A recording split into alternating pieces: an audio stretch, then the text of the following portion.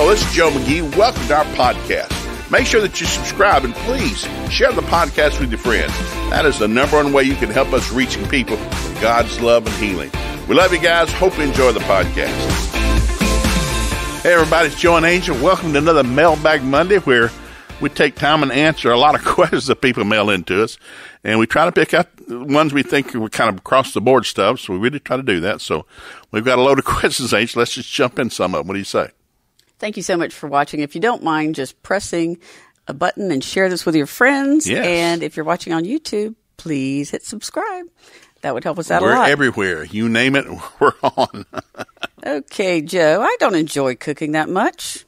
I'm just not your everyday Betty Crocker. I feel bad for my husband because he loves a good home-cooked meal. I enjoy doing lots of other things, just not cooking. It's been bugging me for a while now that I haven't been giving him something he loves, and I need some help. How can I find joy in doing something I don't enjoy? I'll let you answer that, Angel. Well, I actually wrote this question. No, I didn't. No, because we travel a lot, I don't enjoy cooking that much because when I'm home, I just want to regroup. But And the challenge that is, Angel's a great cook. She's just a natural great cook. I've never had anything bad. She made turnip greens the other day. Turnip greens. And I grew up in the South. I like turnip greens. She made the best turnip greens I've ever eaten in my life. She said she'd never made them before. I said, dear Lord, that's the best turnip greens I have ever eaten. And so her daughter's on the phone and said, he lied. No, she said, no, this is what she said. My daughter is funny and she loves to tease me.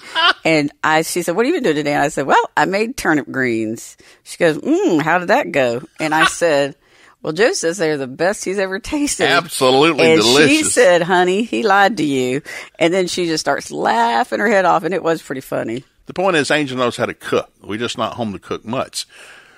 So I knew one couple where they kind of went through this for about 3 years. And he realized, I like to cook. I like to eat, and I like to cook. So he took over the kitchen. My father loved to cook, and my mom was a good cook, but he liked to cook a lot. Yeah. And so he did a lot of cooking in my home. But one of the things my daughter does with her husband, since they both work full time, Yep. they do that. What do you call it? Those box meals where you just they have everything like pre-planned, pre-measured, pre-fixed, and just turn on the stove. Yeah. So they really like that and enjoy that because it saves them from having to go to the grocery store, make don't a have list. to think, Yeah. So they do that 2 or 3 times a week. And so then that's fairly easy. I grew up in the country. We ate Italian. We bought a box of noodles. We poured spaghetti sauce over it. That was our Italian meal. No meat. No, my kids will still say to this day, remember that year all we did was eat spaghetti? And I'm like, that never happened. It may have felt like that happened, but it never happened. And that drives me nuts. But one of the things I would say is don't stress out about it. Just say, let me do it once a week or maybe twice a week. And Bible says truth sets you free. You just got to get blunt sometimes. I tell couples, you need to have about 30 minutes once a week. Out of 724 days, just take one 30-minute period every week and just sit down and just talk to one another. Hey, sugar, we're going to share a little bit.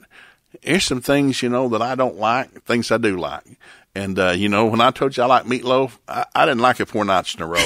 I don't like it. And I've had that happen. I had that happen. Not with me. I did not do that. I know that. my first wife, I told her, man, it's great meatloaf. When she cooked it 4 nights in a row, I said, one time I bragged on carrot cake. Well, she cooked 4 of them in a row. I said, honey, I don't like it that much. I'd like to have some apple pie. Now let's change up.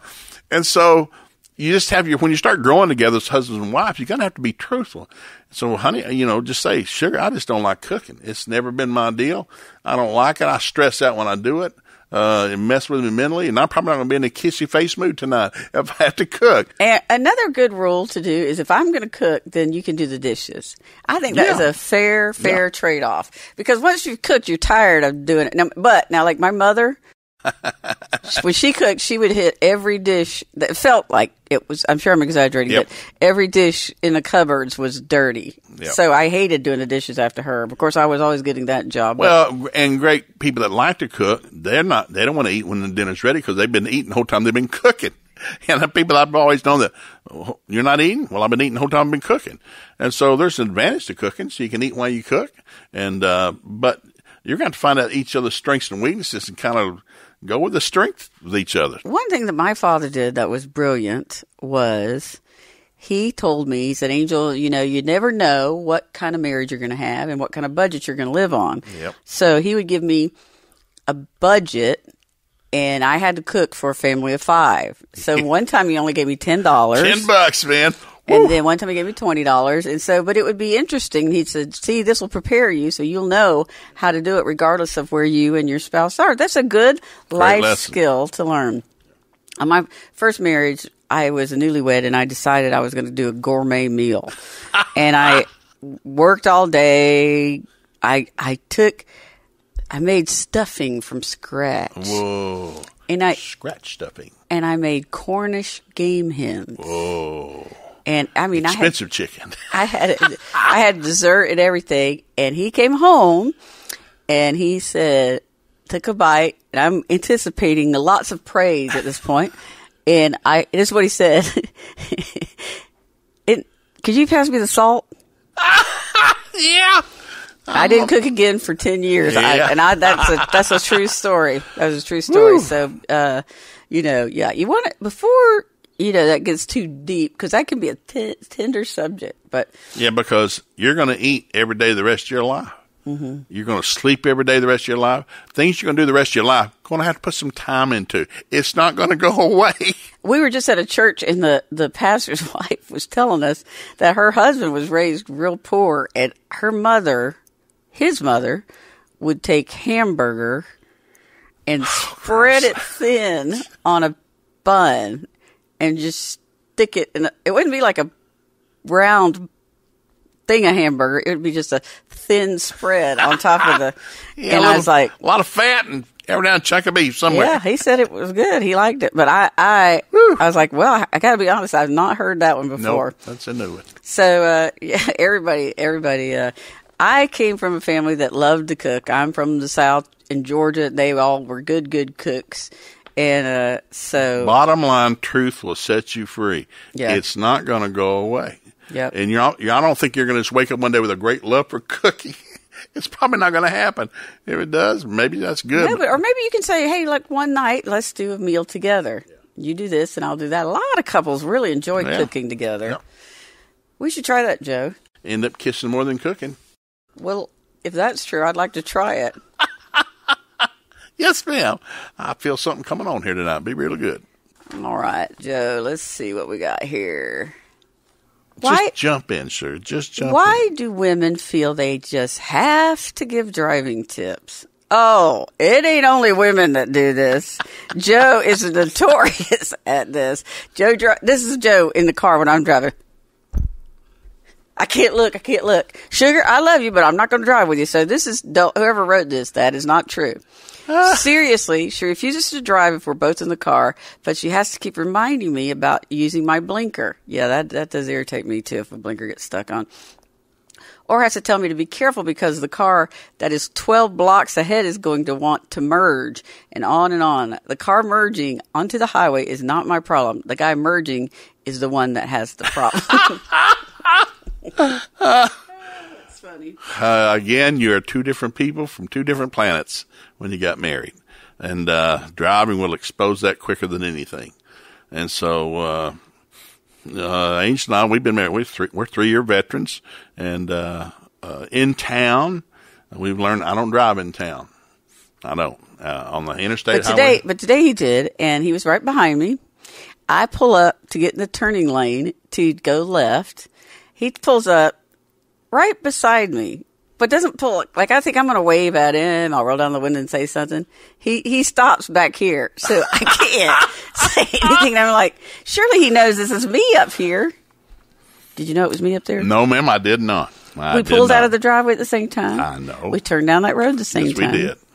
Surely you recognize my car. I didn't. I was oblivious. I'm thinking about where I'm going. I know I have to go 8.2 miles and turn left to get to where I was going this morning. And I'm thinking about where I'm going. I wasn't thinking about who is beside me. I was oblivious. Before God, I was oblivious. And that's why I drive in town. That's right. And that's why now we have 2 cars. We had 1 car for a couple of years. Yes, we did. And thank God. But we really haven't addressed the problem. Who cannot, well, I will go with me. I've learned just to look out the window sideways and not look at it. No, he hadn't learned that. He's well, working I'm on learning it. to look out the window and to not say anything. Now, my hands will jerk every now and then because I'm afraid the windshield's coming. Every time we come to my hands will come up, and because Angel's like a NASCAR driver. And she's, me, I'm real slow. I'm like Grandma Moses' grandmother. I'm not in a hurry when I'm going somewhere. He drives like my son. I'm going to get in that right lane, slow lane, and I'm going to stay right there. Joe, there's room over here. I'm not in any hurry. I'm in no hurry. So we come from 2 different worlds. Neither one's right or wrong. It's just very different. So we're having to learn how to adjust to one another. So the best thing is, again, truth will set you free. So, honey, your driving just makes me nervous as I'll get out, So can you just slow it down a little bit? The blinker, honey, you're going to have to turn your blinker on. So say, honey, if that blinker's not on, I'm going to tell you because it's the law.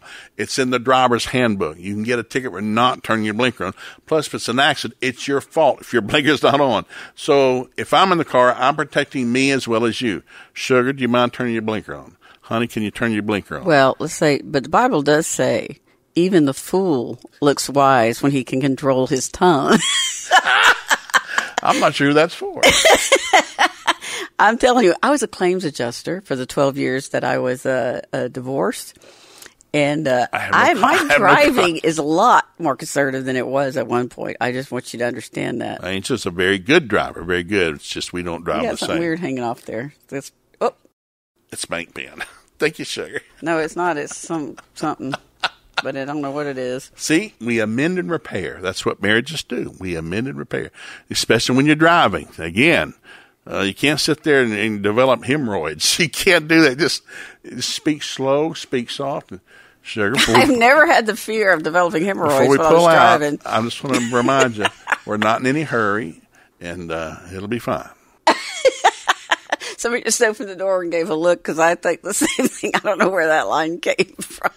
I hope that answers the question. Well, that was more information than we all needed. Is it wrong, Joe, to say you're sorry in a situation that you're trying to de-escalate? Sometimes I know that I haven't done anything wrong, but I feel like the only way this is going to stop if I say sorry first. But I'm beginning to resent that I always have to do it. I think a lot of couples have that problem. Yeah, a lot of us do. You can say it this way, but it won't fix it. You can say, I'm so sorry you're upset. No, that's not the right answer. That's a bad answer. But that would be the one I would give. It's like my son when he was little. I said, hey, say, Sumner, come here. He'd say, hold on just a minute. I said, son, you don't tell women to hold on just a minute. And so he's learned. He doesn't say hold on just a minute anymore. But, yeah, that's probably not the best answer right there. No. So would you like to give the perfect answer for this? Yeah, I mean, I don't think there's anything wrong with saying I'm sorry even when you don't feel it. But I do think it's wrong if it's making you resentful. But I think, man, if I'm going to err, I'd rather err saying I'm sorry. Well, if you're saying I'm sorry for the 52nd time in the same 24-hour period, Houston, we have a problem. You're going to have to address the situation. The biggest thing is, and I'll say it again, speak slow, speak soft. Honey, evidently we got a problem here that's not going to go away. I'm sorry, I just don't see what it is. The problem is I'm going to try to do whatever you're asking me to do, try to do it as friendly and as quickly as I can. But something evidently is not connecting here because evidently I'm not seeing this. And I've had those conversations, honey. I'm not a perfect, we got married, we said this. Sugar, I'm not a perfect person. I'm going to make some mistakes. Not on purpose, but we are 2 different people, come from 2 different worlds that have fallen in love, going to get married. But eventually, somewhere in our conversation, somewhere in our daily life, we're going to come at a crossroads. But I promise you, I'm not doing anything on purpose to anger you or make you upset. I'm just going to do something I don't think like you think, and we'll have to start blending together. So when I say I'm sorry, sugar, I'm sorry you're upset. We'll see if we can make some adjustments here. I didn't think that would upset you. I didn't see that problem. Well, I can't believe you didn't see that. You can't say that. That's wrong, because only God knows what I'm thinking inside. You can't jump in somebody else. Well, I know what you're thinking. No, you don't. No, my heart's right. I did something that upset you, and I'm sorry it did. But I'm going to try to change that. So I'm trying to I'll say to you, amend and repair. I'm sorry that upset you. I don't want that to, we will try to avoid that if we can. Do it a different way. I don't want to. And sometimes I think you have to step back and say, let's give this a few minutes. Yep. Oh, that's perfect. Let's regroup. That's perfect. And then we can come and address it again. Because sometimes, I personally have to get quiet and just be by myself for a minute. And then I have to think. That's what this means. Joe? All right, sure, I'll be in my office. It works good for us. It really does. We're not trying to be funny. I understand.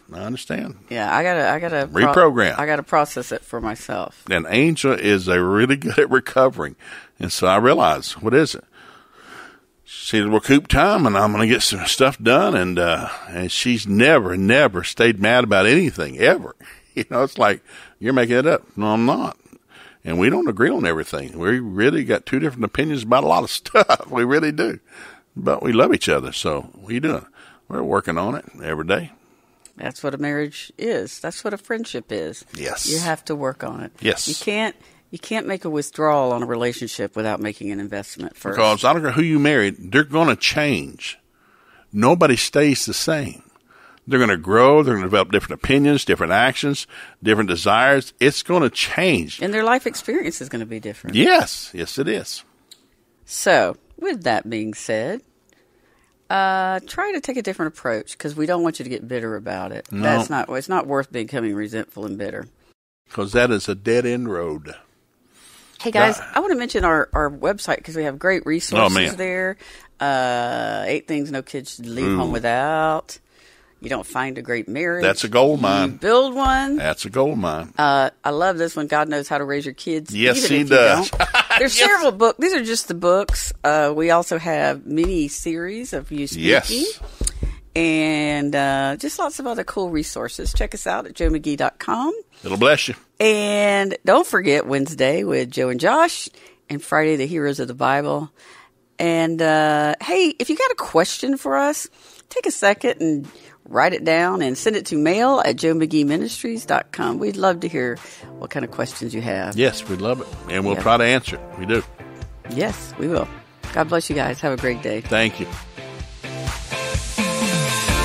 Be sure to join us Monday, Wednesday, and Friday to hear more of what God can do in your life. It's got a great future for you and your family. We're here to help you get there. Please make sure you visit Joe McGee Ministries on Facebook, YouTube, and Instagram. There you'll find all of our Friday funny videos and other encouraging resources for you and your family. While you're at it, be sure to visit joemcgee.com. We have all sorts of materials, books, DVDs, you name it, all there to help you, your marriage, and your family succeed.